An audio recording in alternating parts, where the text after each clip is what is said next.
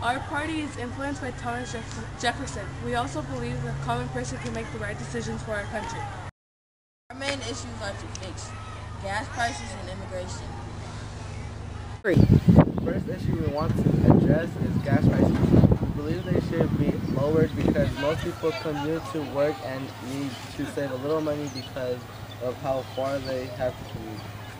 The second issue is we want immigration to be easier for immigrants to travel to different parts of the United States of America.